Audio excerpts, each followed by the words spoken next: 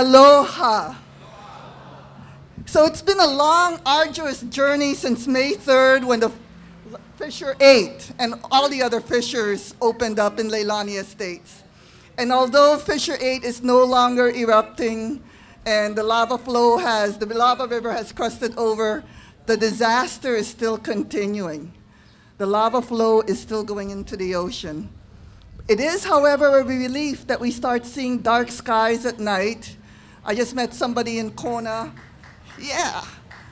I just met somebody in Kona who said that for the once in the past 3 months, they didn't need to stay in a clean room where everything was sealed because the fog was so bad there.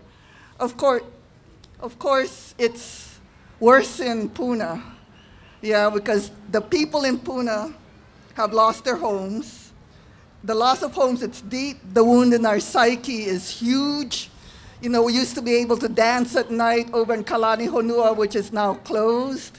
We used to be able to go swim in the bathtub warm waters in Kapoho, which we cannot be there anymore. We used to play with turtles in the tide pools, which are now dead. These are the huge loss of psyche that we've had, but we are resilient. So what's the status? That's the reason why I'm here. We are recovering. We still need you, okay? According to the Disaster Assistance Recovery Team, in the past 2 weeks, we've had a 25% drop in the evacuee shelters. According to Neighborhood Place of Puna, we've had a loss of, people have self-corrected, people have had their insurance claims paid, some of them, not all, a huge amount, not all, but from a high of 700 households that need a place to stay, it's now down to 550.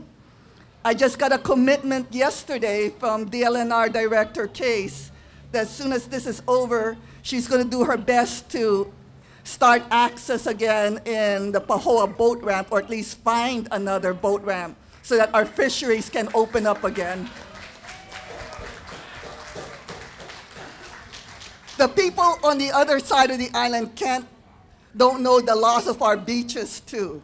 So I also got a commitment from her yesterday that as soon as this is over, she's going to try to figure out where the people can start accessing the beaches. So that's a good thing. So it's looking up. And, you know, and as you folks know, in the past week, the county has finally figured out that there's a $550 million request, which is huge, the largest in state history. And so we're going to need somebody that you folks are going to elect in the coming months, tomorrow in November, hopefully a Democrat, because the ask is huge, the need is great, and we're going to need a Democrat for it. Thank you.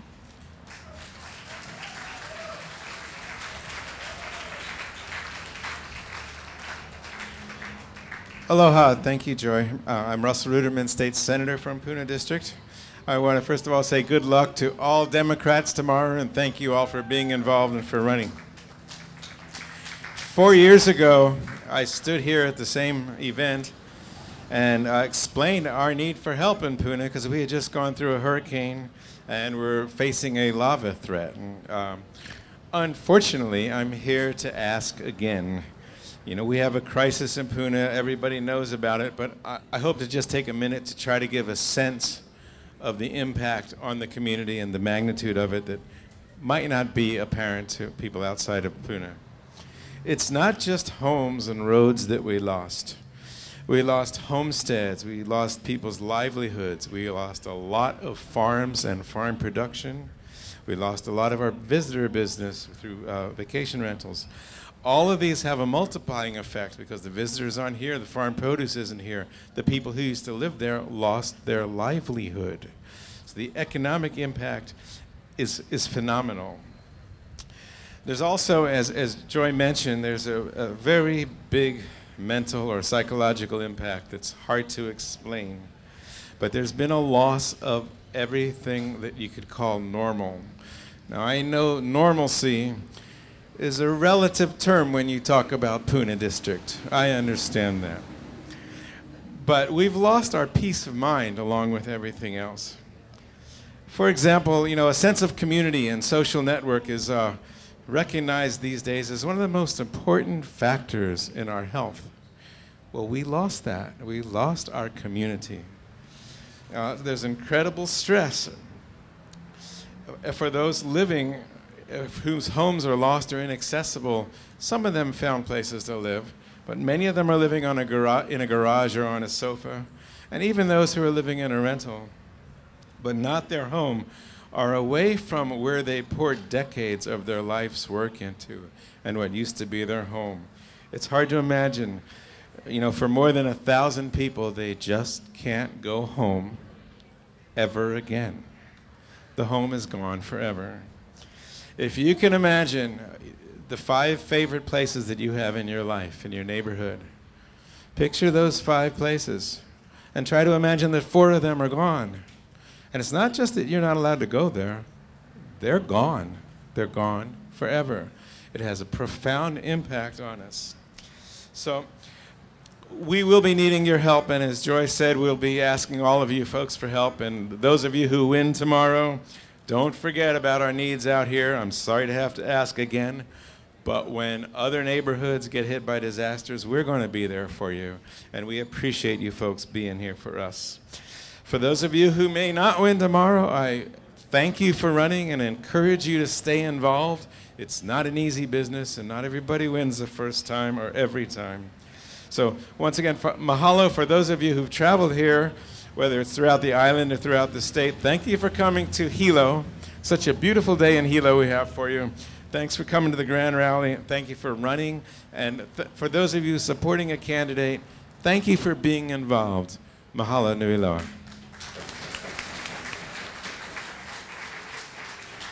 Please welcome back to the podium our Hawaii County Chairwoman, Margaret Willie. Thank you, Andy. I'm going to bring a little seriousness to this discussion. These are desperate times, critical times. It's urgent times where I feel the world is depending on us, the planet is depending on us to shift the direction that we're going in. And we're here tonight. We're choosing our leaders. We're all one team. That's what we're doing. We're choosing our leaders, but then we all unite together and work on our shared mission and shared values. And just in terms of that, I bring your attention our platform, our county platform, which is incorporated into our state platform, and go on site, go on to our website, the state website, and read it. It's inspirational. Figure out what you can work on. We need to be an example here. We do have copies of it over on our Democratic table, and we are going to work on different areas of legislation and efforts. So keep in mind, tonight's the talk, but after today, after tomorrow, it's walk the walk together. Hold hands and make a big difference. So I gather all of our strength and how important it is and how we here in Hawaii can be a model to the rest of the world. Thank you very much.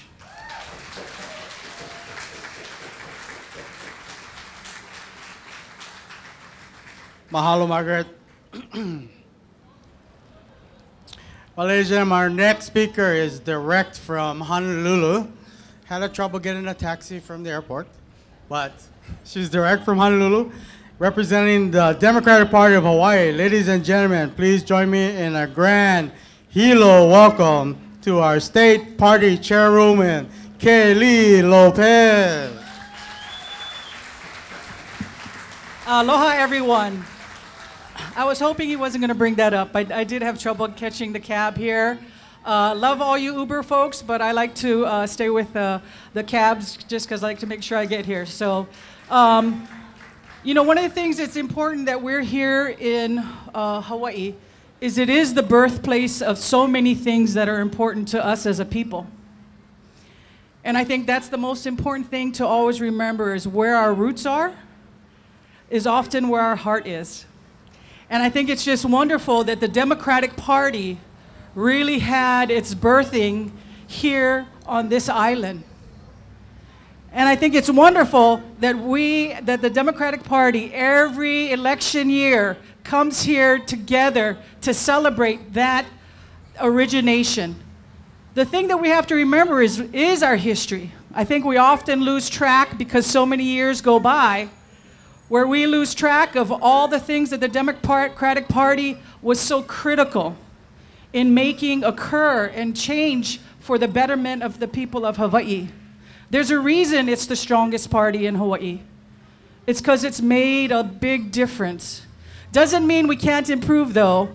So I'm happy that the party has had a new influx of new energy and ideas for the party. The key piece behind that though is that so many of you who have made Hawaii your home and have really deep roots have never lost your spirit for why we're here and why we do what we do. And that spirit and energy and love for Hawaii has to be part of everything you do. So I too, like everyone else who's come up here, thank all of you who have volunteered and worked day in and day out, and it's going to be a really difficult time and also a wonderful time to celebrate come Saturday night.